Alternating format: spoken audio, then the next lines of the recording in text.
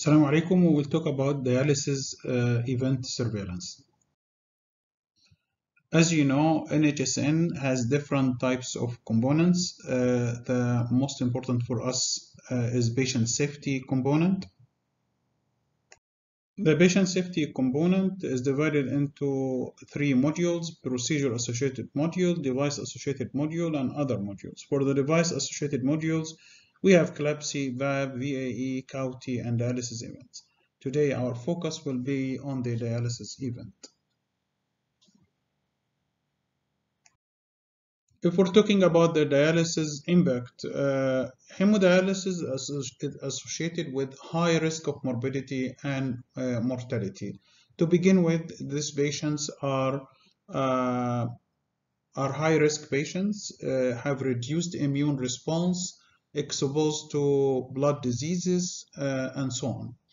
Bacteremia and localized infections of vascular access site are an important cause for morbidity and mortality, because the dialysis process itself can introduce bacteria to the blood, causing bacteremia.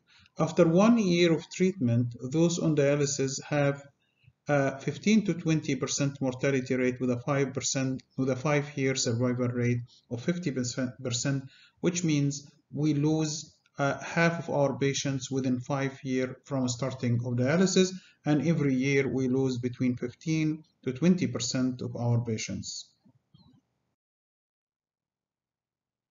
Because of the frequent hospitalization and receptive antimicrobial drugs, hemodialysis patients also are at risk for infection with antimicrobial resistant bacteria, or MDRO, different types of MDRO, which makes the treatment take longer time and more cost.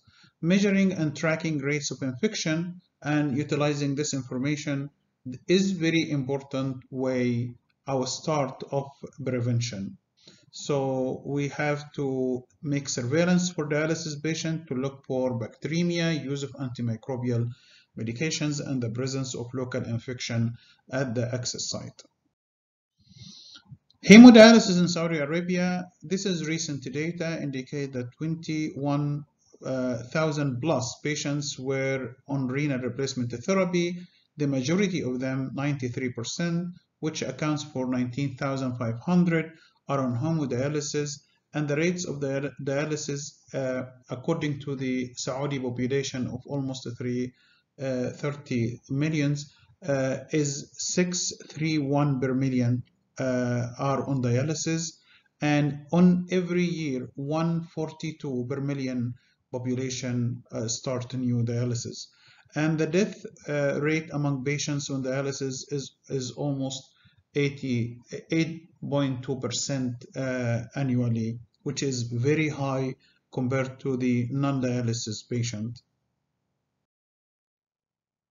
And this graph show you the renal replacement therapy, and we have hemodialysis is this gray color, and as you see, hemodialysis are consistently increasing over time between 1995 and 2019, and it reaches on 2019 19,500 patients.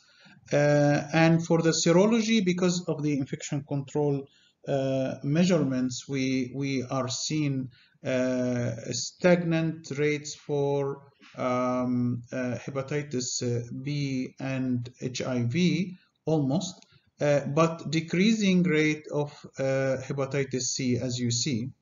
It is decreased from 3,000 to almost 50%, 1,500.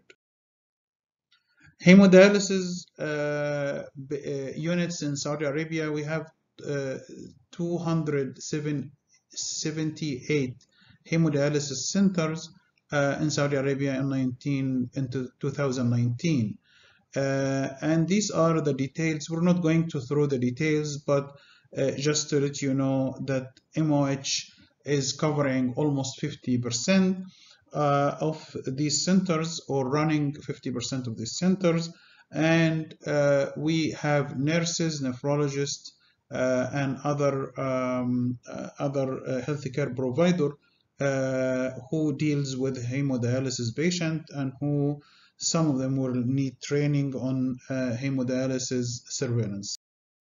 This is a photo of hemodialysis unit, and usually the center receives several patients every day. They are working 5 days a week, and usually the hemodialysis patients receive 3 sessions per week.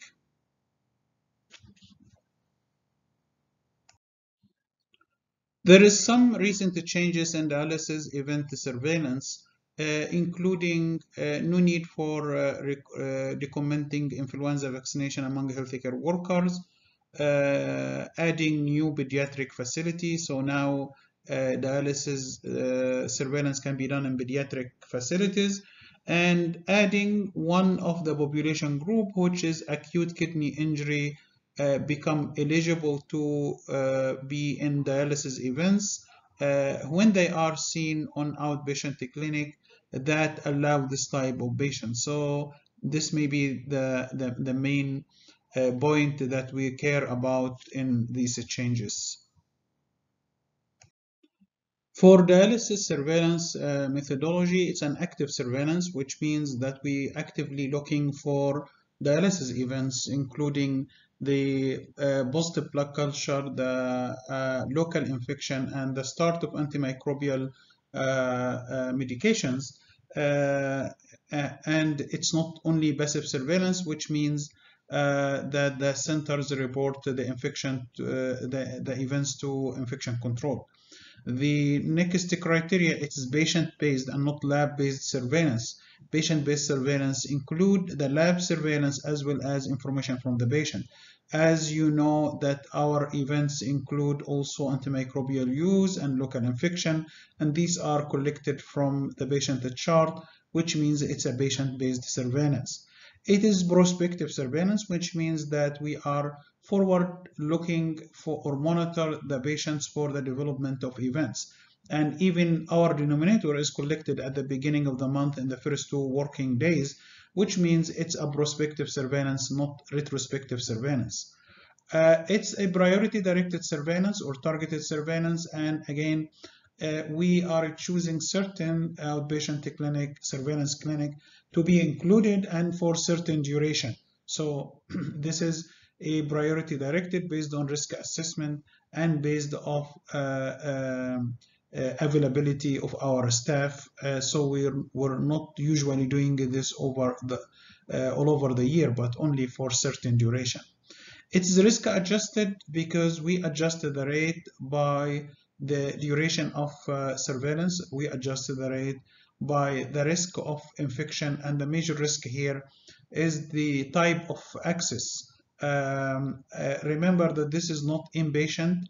Inpatient locations, we adjust for the admission duration or the hospital stay or the ICU stay by looking for patient days and device days. But here we stratify the rate by type of access, which is the major risk factor for surveillance for infection, and this is called risk adjusted by the type of access, as well as we can benchmark our rates to internally, so intra-facility comparison, and over time, and externally, which is external benchmarking.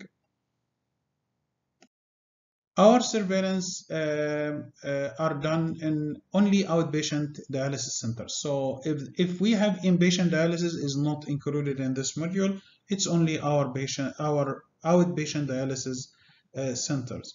Usually the centers are attached or affiliated with a hospital or inpatient facility. It doesn't matter, but it receives their patient on outpatient setting criteria. So our patient can be receiving service at outpatient hemodialysis clinic, and the new category if they also accept acute kidney injury patients in outpatient clinic. So they should identify themselves as outpatient hemodialysis clinic acute kidney injury.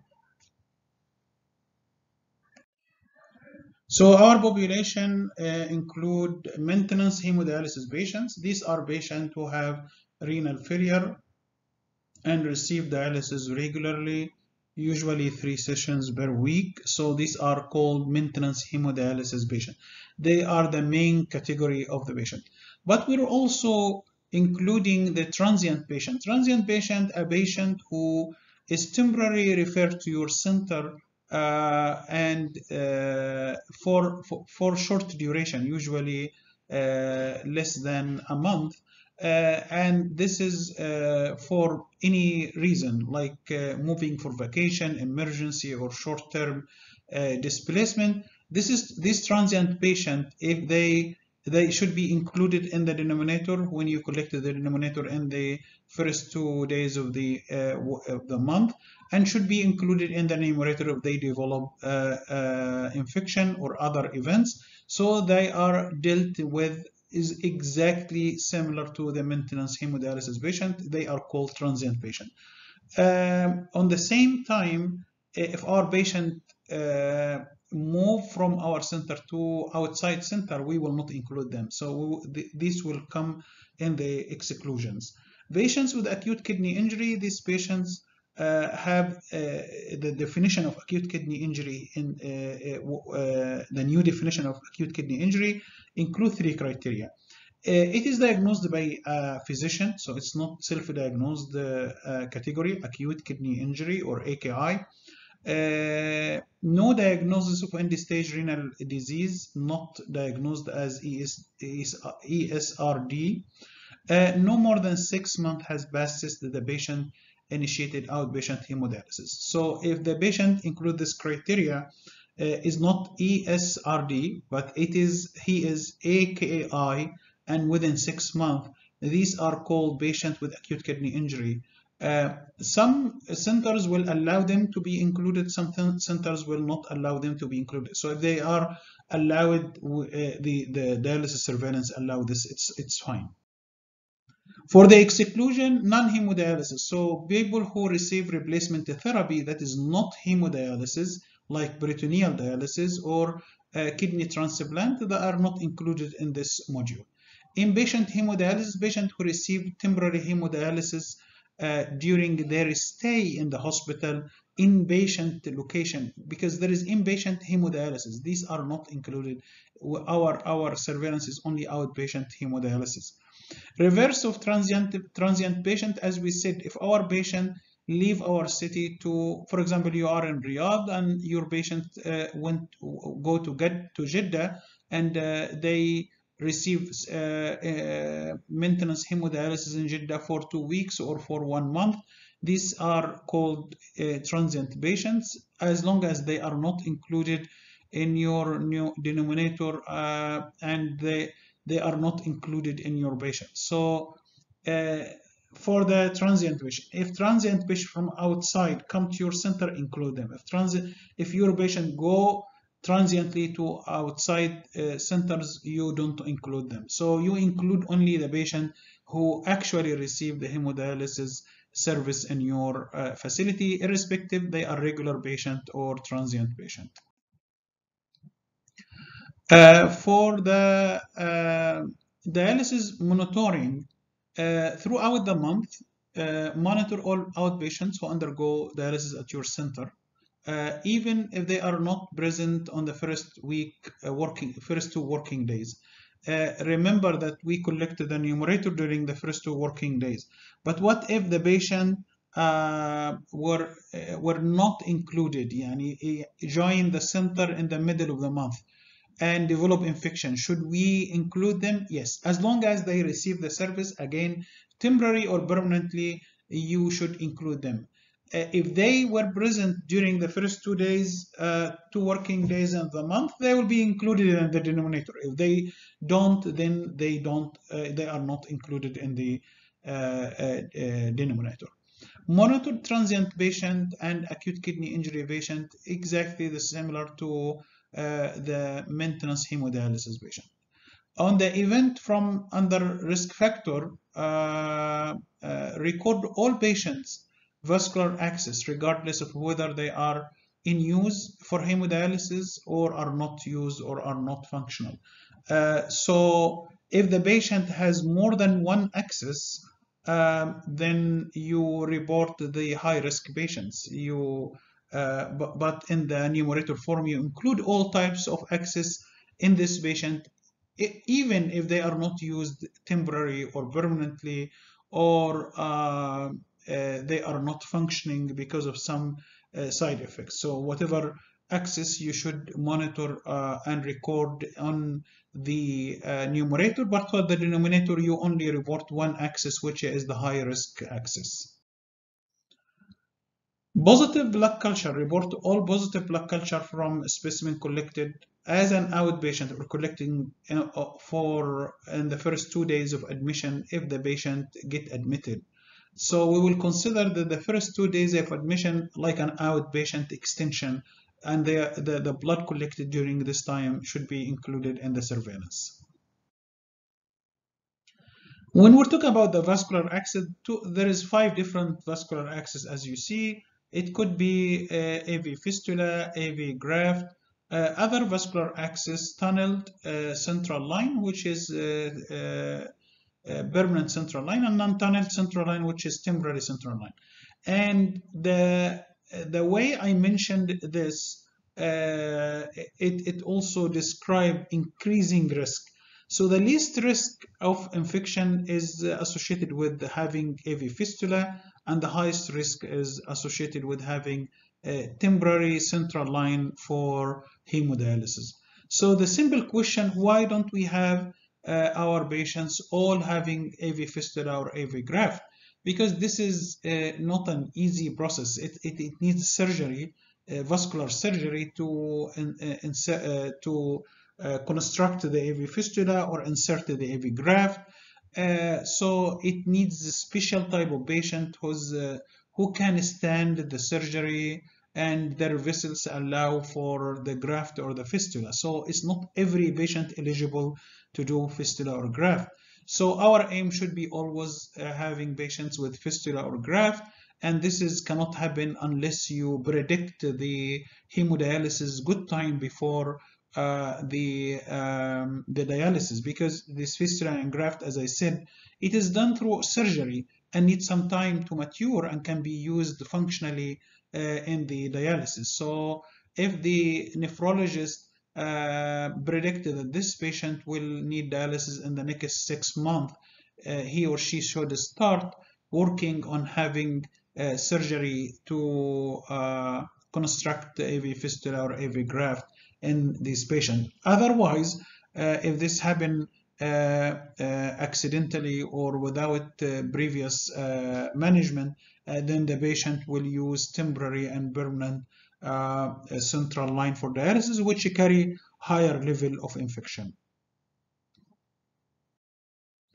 And this is a graph for AV fistula. You will see that they will open the location where artery and veins are come together, and they are connected with the actual tissue of the artery and vein, and this would called be AV fistula. So connection between artery and vein without use of synthetic material.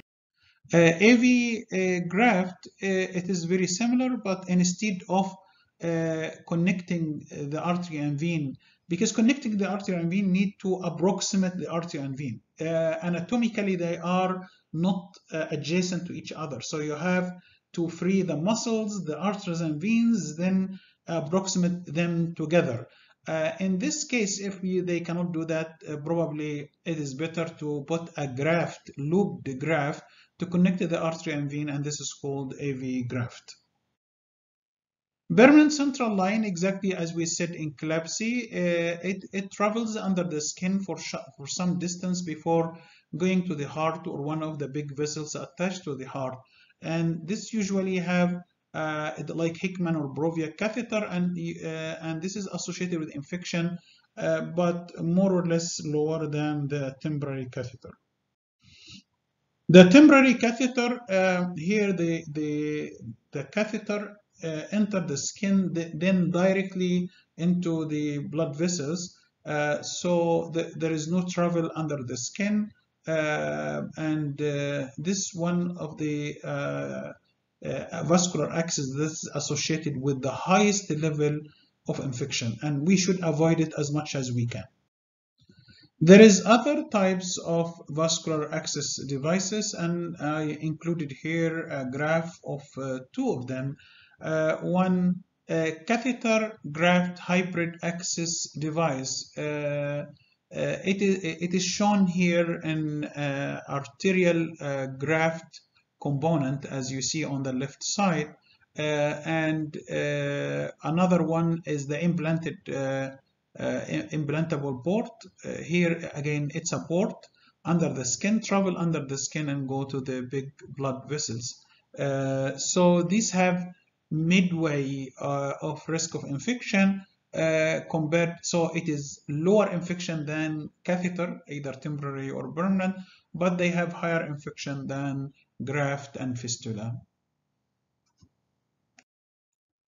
For the definition of dialysis events, there are three main dialysis events: outpatient intravascular antimicrobial start, and positive blood culture, and signs of local infection, especially pus, redness or increased redness, increased swelling at the vascular access site. There are additional 4 types of dialysis events that can be calculated if you collect. So you don't collect except the upper 3, but once you collect them, we can easily from the form define the other 4. Bloodstream infection is positive blood culture. Local access-related bloodstream infection, when you have blood stream infection where the source is access or uncertain. Local infection, similar to the last one, without positive blood culture. And when you have vascular infection, it includes all local and the bloodstream infection. So the definition comes later, but the idea is that these 4 types of infection can be calculated easily if you have collected the 3 above.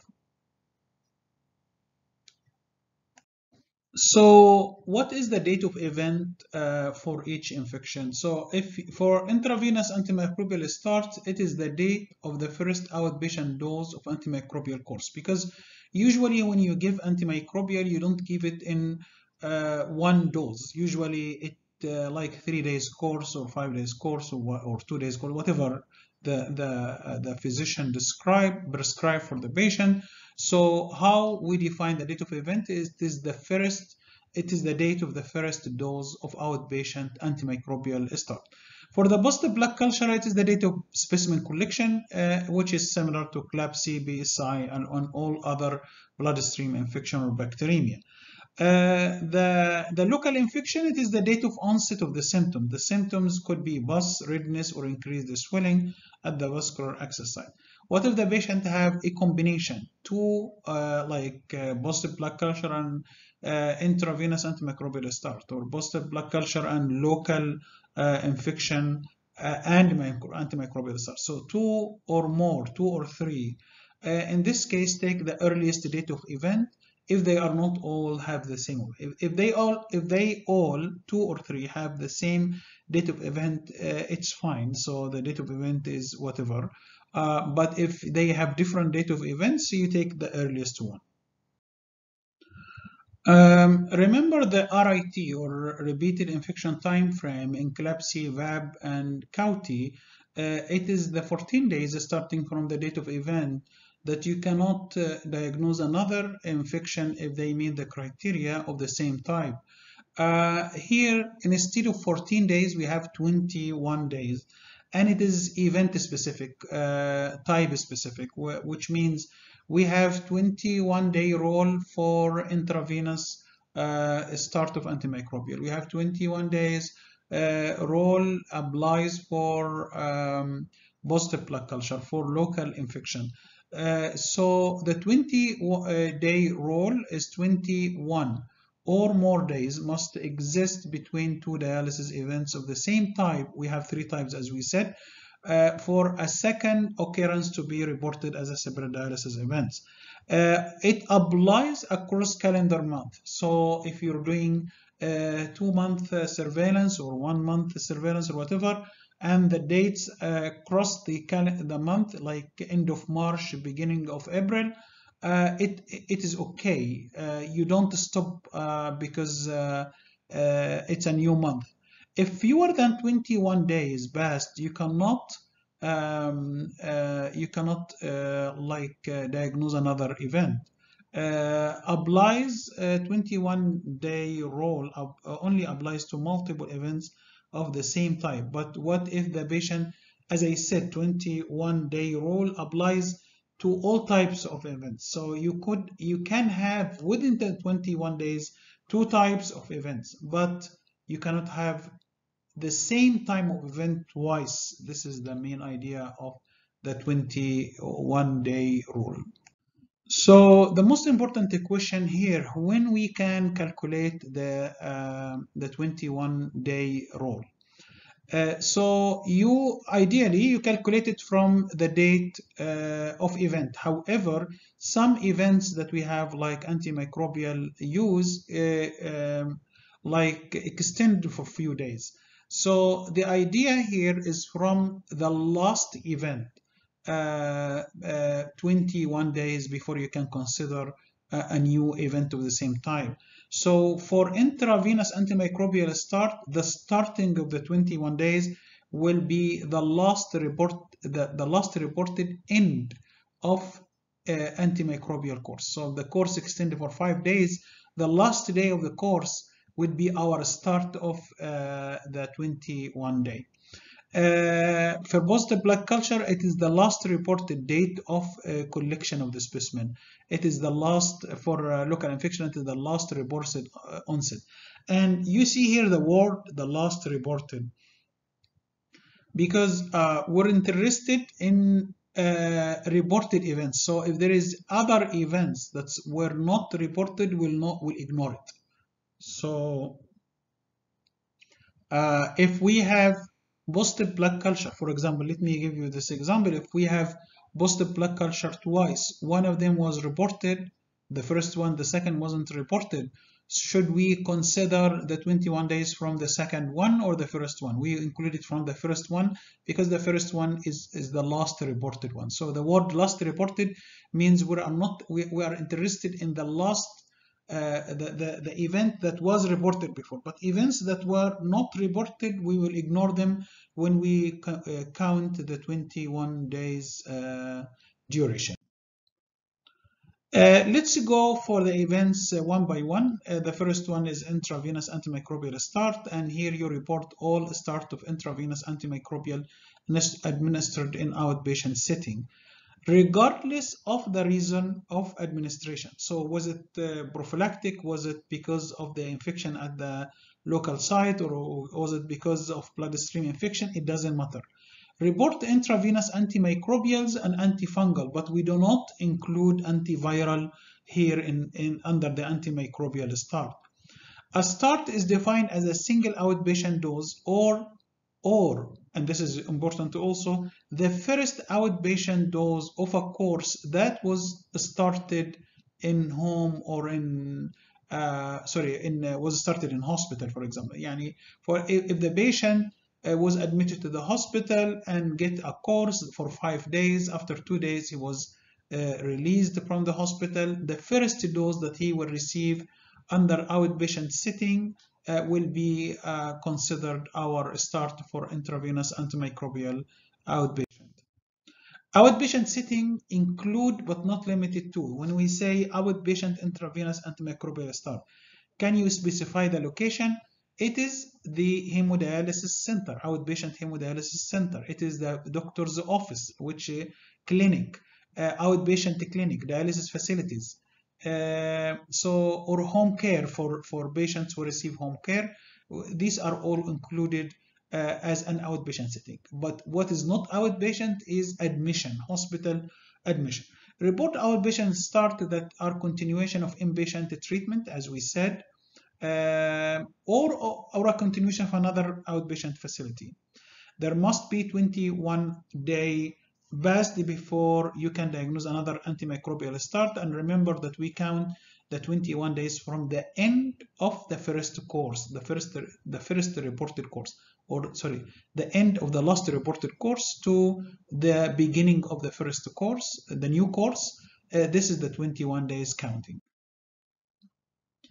If intravenous antimicrobial are stopped for fewer than 21 days and you record another one, you will not consider as new event. To apply 21-day rule to the outpatient intravenous antimicrobial start, that's a continuation of inpatient treatment. Consider the start day to be the first day of outpatient treatment. As we said, patient has 5-day course. After 2 days of the course, they are released from the hospital. The third day would be the outpatient start for the first day of outpatient intravenous start of antimicrobials. And this is like an example or exercise for you. Suppose a patient was receiving antimicrobial outpatient, then hospitalized to the hospital, then released again to the outpatient setting. So in June 4, they get antimicrobial, they get another course in the hospital that includes 3 days in the hospital and 2 days outside the hospital. Again, we do not include any hospital treatment, but we include outpatient setting or outpatient that is a continuation of inpatient start. So basically, which one should be reported here? The one should be reported is the one that's in the outpatient setting, start in June 4, and those in June 11 and 12, which is a continuation of outpatient continuation of inpatient course. As you see, he has 5 days course. He completed 3 days in the hospital. They are not reportable because they are inpatient antimicrobial, but the one that would be reported, the continuation, is day June 11 and June 12. And when you start the course here, you say the course starts in June 11, and this is the date of event. And in June 12, if you want to count 21 days, count from June 12, which is the end of the outpatient course of intravenous antimicrobial start. This is again another exercise. So suppose that the course is 5 days, so you start from the end of the first course to the beginning of the next course. If the duration is 21 days or more, 23, 25, 26 or something like that, you consider this is a new antimicrobial start. If they less than 21 days, so it is 20, 19, 18, 15, 10, 5, you don't consider this as a new start, and this is like repeated event, similar to repeated events that we don't include in CLABSI, VAB, and CAUTI. The second event is positive blood culture, and this is all positive blood culture collected as an outpatient specimen or collected within the first 2 days of hospital admission. Remember that in CAUTI, VAB, and CLABSI surveillance, we consider that events that are detected in the first 2 days of admission are present on admission. So for us here in positive blood culture for dialysis surveillance, we'll consider also blood collected during the first 2 days of admission, considering the day of admission is day 1 and the next day after the day of admission, day 2. Any blood collected outpatient or in these 2 days will be included. And the date of event will be the date of blood specimen collection, not the release of the result of blood culture. Similar to intravenous antimicrobial start, there is a specific 21-day rule here. You have to have 21 days before you can include another positive blood culture, and again you count this from the date of blood specimen collection for the last reported positive blood culture and the date of the new positive blood culture before you can consider this event or not. If 21 days or more, you consider. If 20 or less, you don't consider.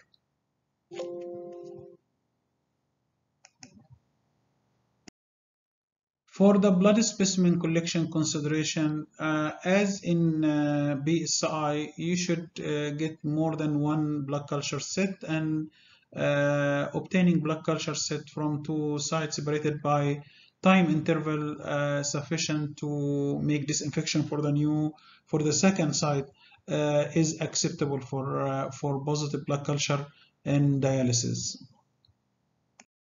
And this is an exercise for allowed blood specimen. As you see, the same example that we gave in intravenous antimicrobial start, we have a patient who was receiving dialysis at outpatient setting, then hospitalized for one or other reason, and then released to outpatient setting. So the culture, the first culture, June 4, that was collected during outpatient setting is fine. Culture collecting during the first two hospitalization day are fine, so June 7 is fine. June 9 is not fine because June 9 is represent an inpatient blood collection. Outpatient after the dialysis, right after the dialysis, can be considered also.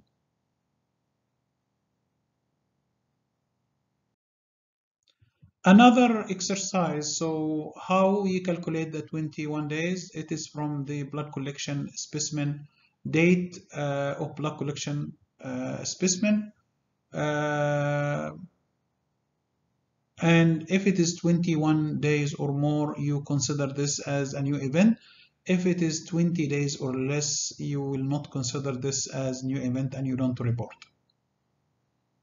So you don't report 15 days, but you report 21 days.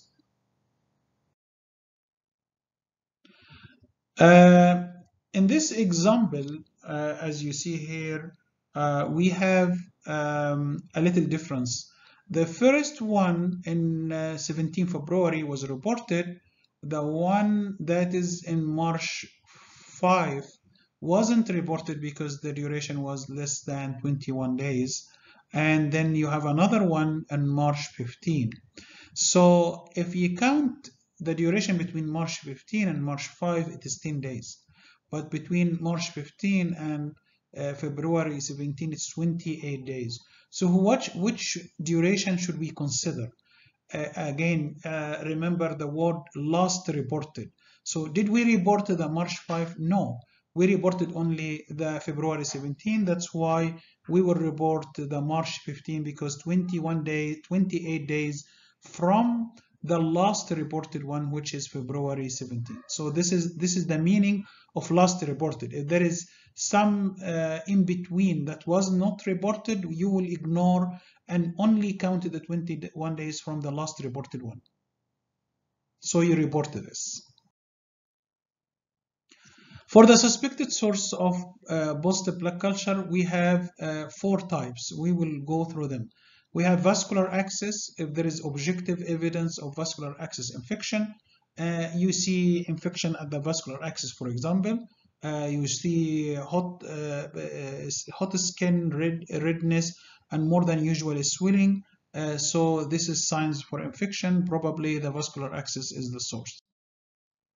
Another source, it is source other than the vascular access. When you have A and B are true, or B is true, you have a culture from another site, like for example, there is a skin infection outside the vascular area, and this skin infection is thought to be the cause of the positive blood culture. And the organism detected from this skin is matching the one present in the blood. So now we would consider that there is evidence that a source other than the vascular access is the cause of this positive blood culture. Another scenario, there is a clinical evidence of infection at another site, which is thought to be the source of positive blood culture, but the site wasn't sampled for culture. So what we have here is if we have infection at another site, clinically thought to be the source of the positive blood culture in the blood, or we have a specimen that was collected from that primary source, other site of infection, and the organism is similar to that of the blood. The only one that is not acceptable here is you have another infection at another site and the detected organism is not matching the positive blood culture here. You cannot say it's a source other than vascular access. Contamination when the organism detected in the blood is one of the skin commensal, which are used in CLABSI criteria, LCBI criteria 2 and 3. So if the organism detected in the blood is one of the skin commensal, so probably the source of the positive blood culture is contamination. What are the skin commensal? It is exactly the same list we used in LCBI criteria 2 and 3 for CLABSI. It is diphtheroid, Bacillus species, Propionibacterium, coagulase negative staph, which also has another name or include Staph epidermidis, a very dense strep group, Aerococcus, Micrococcus, and again this is not inclusive list of all items that can be considered skin commensal, but this include the most common one. Uncertain, if you cannot decide is it the source is the vascular access or other source other than the vascular access or commensal. But commensal you can always say when you have the organism skin commensal. So when you are uncertain, you don't have enough evidence, you can say uncertain. But please do not use this unless you make some efforts to get the information, is it vascular access or not vascular access. The last type is signs of local infection. So the access, which is, for example, AV fistula, AV graft, port, temporary catheter, and so on. So report pus, redness, and increased swelling. So you report each new outpatient episode where the patient get one or more of these three symptoms. Pus always is important. So any amount of pus will take it seriously. But for redness, it has to be more than expected, and swelling, especially swelling, it has to be more than expected, because usually any vascular access for dialysis patient, you will see some redness, some swelling. This is very common, and this is not a sign of infection. But if you see this increased than expected, increased than usual, plus the presence of pus, or the presence of pus is pathognomonic here, so you will consider this as a local infection. Again, there is 21 days before should pass before you diagnose another one, and the duration is counted from the onset of the first to the first or the last reported one to the second or the new local infection signs and symptoms. And here, as we said, we start from the onset to the onset, and if the duration is 21 days or more, you report. If it is 20 days or less, you do not report, and this is a repeated infection. So for 16 days, you don't report. For 22 days, you should report.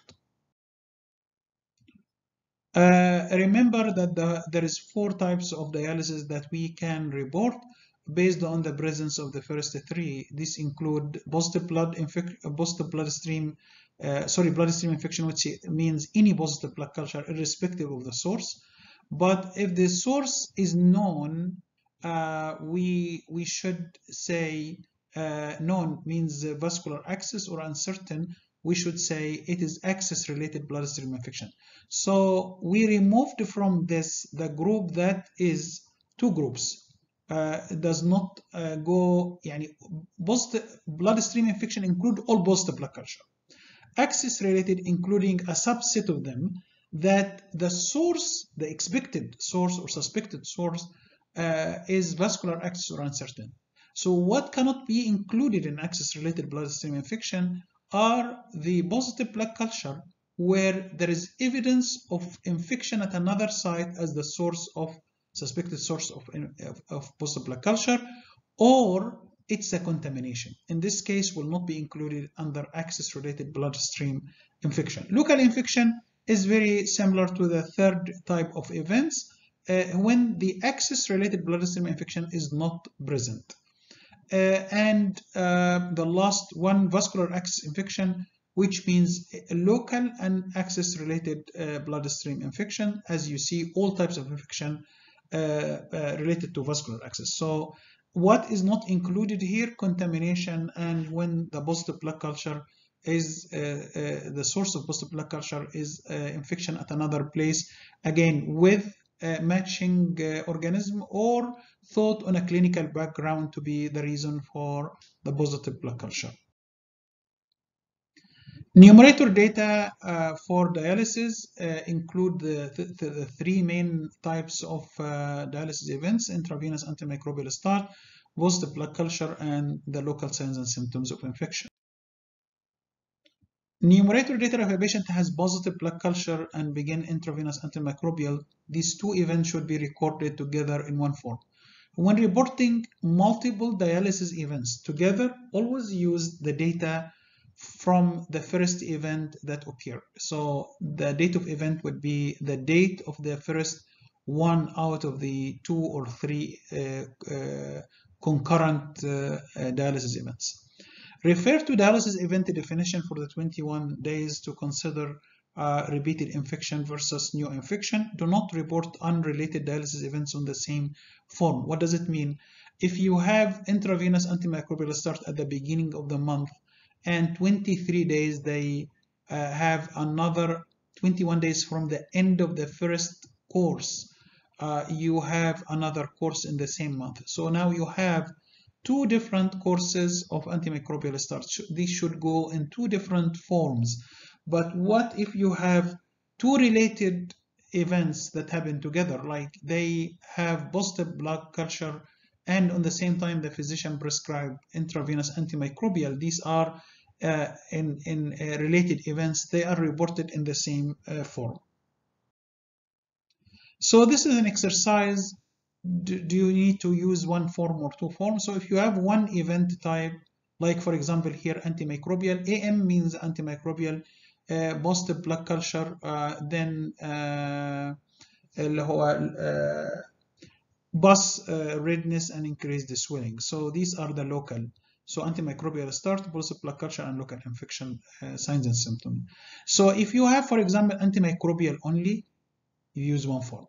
If you have antimicrobial and positive blood culture related events, use one form. If you have non-related antimicrobial start and local infection, unrelated, which means the antimicrobial wasn't used for the local infection signs and symptoms, antimicrobial used at the beginning of the month, then after antimicrobial use you have local signs and symptoms of infection. Here it's unrelated use of antimicrobial or unrelated to events, then you use 2 forms. Same event type twice in the same month. You have antimicrobial twice in the same month. When you say twice, means more than 21 days or more have passed. So they are officially 2 courses of antimicrobial. You fill 2 forms. But if any type of events in different months, you have, for example, antimicrobial in 1 month and positive blood culture in another month. So any types of events, individual or collected, in different months, please use different forms. We're talking in the upper 4 examples, we're talking things that happen in the same month. So please use this as a guide for you to use one form or more than one form. This is our dialysis events form, and it has the 3 major ones, and also for the positive blood culture will ask you about what is the suspected source. Is it vascular contamination, source other than the vascular, or uncertain? This would determine to include or not in the 4 other types that we described before.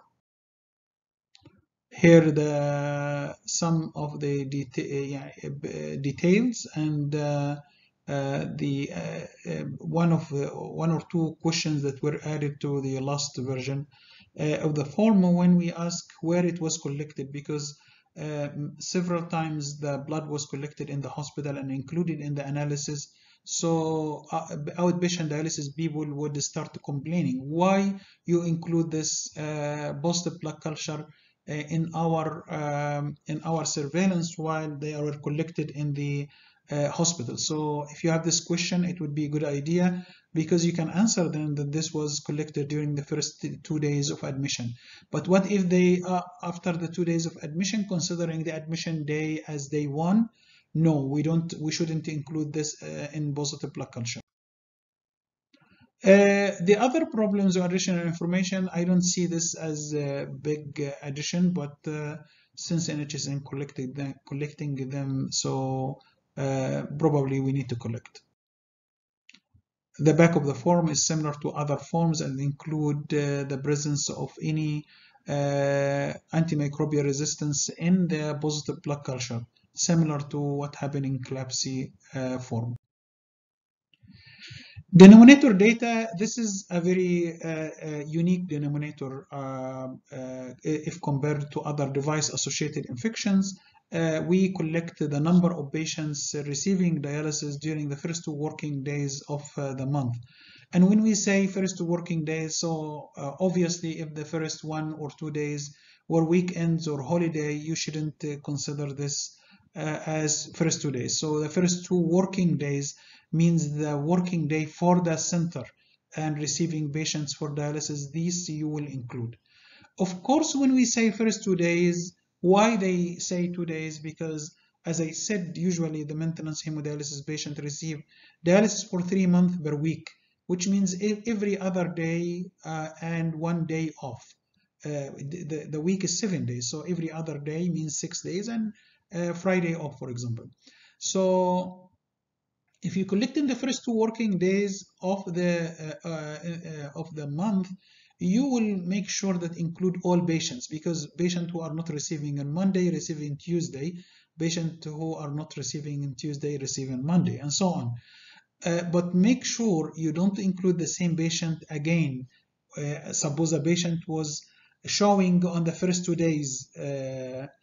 For example, he comes for the first day and had a problem, didn't complete the dialysis process, and come on the other day just to make it. You don't include this patient twice. You record each patient 1 time only. Inclusion and exclusion, the same as population as we said before, and remember that we include transient patient and we exclude our patient who did not show in the first 2 working days because they received dialysis now at another city or another center. Count each patient once only, as we said, and please stratify them by vascular access. And if the patient have more than type of vascular access, please use the highest risk, given the risk in fistula, graft, other types, permanent catheter, temporary catheter is of increasing risk, as we said before. If you have no patient at a certain vascular access, please add 0 in the denominator so we can understand that you looked for this type of patient with certain access and you couldn't find any. Accurate data here is very important because it would make big difference in the rate. Remember, it is patient month, not patient days. So each one here represent like 31 in the CLABSI VAB CAUTI denominator. We are not looking for patient days or device days. We're looking for patient receiving 1 month of dialysis in a center. And this is an exercise. Do you have to include do you have to include first or not to include? So if the patient did not show in the first or second days because he is admitted in the hospital, we will not include him. This is like patient E. If the patient have more than type of catheter, type of access like non-tunneled central line or graft, you use the more risky non-tunneled central line, or tunneled central line and fistula, use tunneled central line, and so on. So you have to go through the list of the patient included in the first 2 days of the month, and on the right side you put what access type should be assigned. If they have one type, is very easy, like patient F, he has fistula, so it's one fistula. Patient G, he had graft, and so on. But if they have more than one, it choose the more risky one. If the patient couldn't show because they receiving access now, so receiving dialysis now at another center, or because he is admitted to the hospital, you don't include them in the denominator. And this is how you record the first day and second day. Of course, our denominator will be the total of the first and second day. And please remember, we shouldn't report the same patient twice. How we do the analysis, we divide dialysis events per patient month and times this 100. And this is the only, device rate that we do using 100 metric. And you can do this collectively for all events and for each event separately: intravenous antimicrobial start, positive blood culture, and local signs and symptoms. Dialysis event SIR, you have the observed over the expected. Observed is the number of dialysis events that you collect during the surveillance, and the expected that you can calculate from a benchmark. And as other SIR, if the number of SIR is more than 1, means that your dialysis rate is higher than the benchmark. If it is 1, similar to the benchmark. If your SIR is less than 1, means that your dialysis event rate is less than the benchmark. The benchmark here, it doesn't matter. It could be your MOH benchmark, GCC benchmark, and NHSM benchmark. Here we will speak about the dialysis bundle. For CDC bloodstream infection prevention and dialysis facilities, they have a list including surveillance feedback, catheter reduction and fistula promotion, as we said, fistula and graft, the least infection rate, staff education competency, patient education, engagement by educating the patient, giving some pamphlets, make some hotline between patients and staff, and so on. Catheter vascular access care by using aseptic technique when connecting and disconnecting catheter and using dressing changes. Hand hygiene, chlorhexidine used for skin antisepsis, catheter hub disinfection every time catheter is accessed or disconnected, antimicrobial oint to catheter exit site during dressing change. So for a bundle, we choose only few elements that can be used for catheter and fistula graft. So for the catheter, which is the more risky for infection, you have hemodialysis catheter connection, disconnection, exit site care. There is criteria for appropriate connection, appropriate disconnection, and appropriate exit site care. And for all types of patients, catheter or fistula graft, you have dialysis station routine disinfection, hemodialysis injectable medication preparation, hemodialysis injectable medication administration. So the dialysis station has also some recommendation. Injecting medication, so preparation or administration have some recommendation. So these are the items of the catheter for the items of the hemodialysis bundle for a catheter. And we have it in a line listing, and in the top of the form you have some information that that are the recommendation for each item of the 6 items.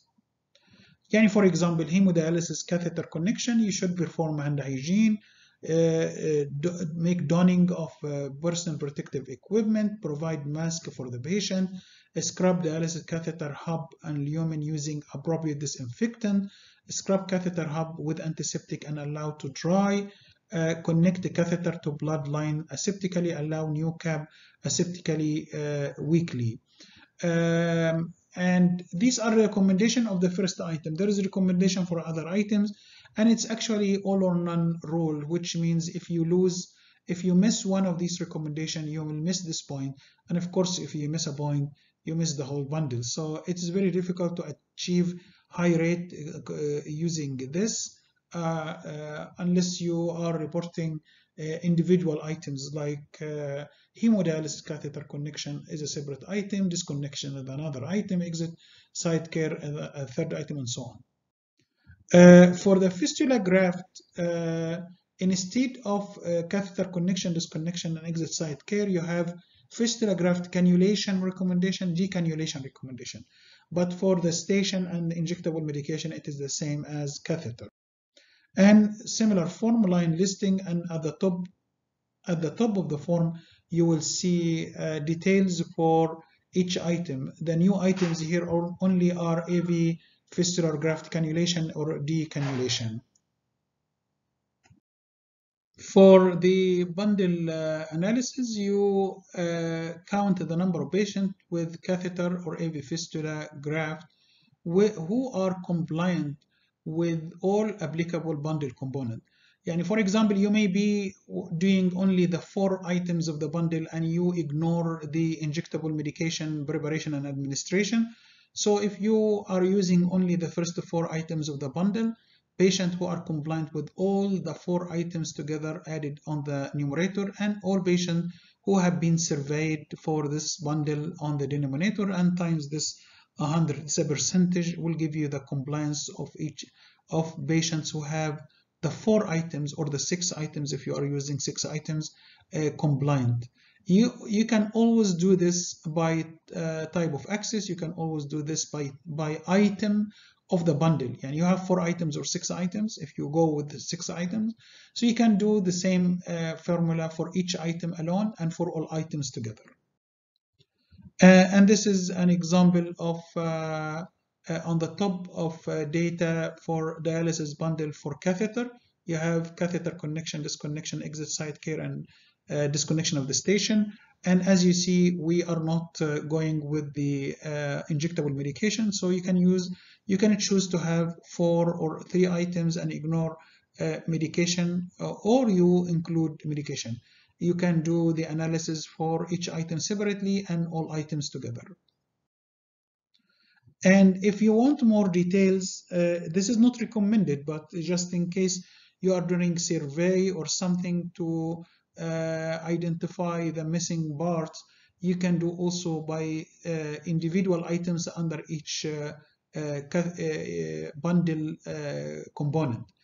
So for the catheter connection, you have we stated to you all these items, and you can go through by one by one compliance. But this is not regular work. This should be only a research one or survey to identify the weakness in the unit to fix.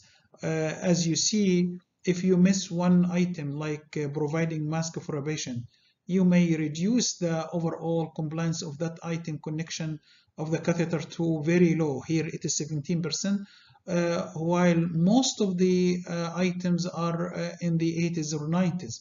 Only 2 items in the 30 or 50s, and they are related to using the personal protective equipment. If these 2 items go to the 80s or 90s, this 17 become 70 or something like that. So you be very careful about what items included, and educating the staff to use this item. Otherwise, you will get very low but dialysis bundle compliance. Thank you very much for listening to the dialysis surveillance.